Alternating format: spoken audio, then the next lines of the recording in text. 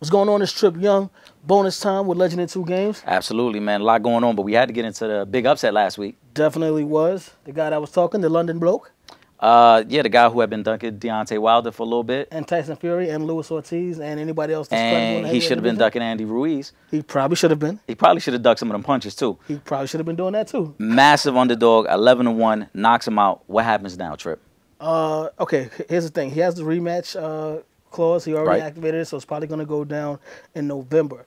This is my way of him getting the fight built back up with Deontay Wilder. Wilder has his next fights, 2 fights to set up with Ortiz and Fury. Mm-hmm. Okay, Joshua has to fight Ortiz again. He has to beat Ruiz. Excuse me. He beats Ruiz, wins the championship belt back. At that point, Wilder, seeing that he beats Ortiz again, will be ready to fight Tyson Fury. So while Wilder's fighting Fury, then Joshua has to fight Ortiz, beat Ortiz, and then he can clash with the Titans again. The real question is going to be, though, if he gets the belt back, is he going to be brave enough to come back to the States, man? Tune in to Real Fans, Real Talk. We'll have more answers later. Bonus time.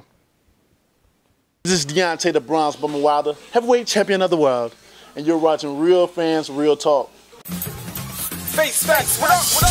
RealFansRealTalk.com, where Arthur Diamonds, Trip Young, and intern Tom for the white and black fans, Asia to Manhattan. I get all my facts from my bro Mark the Stats Man. If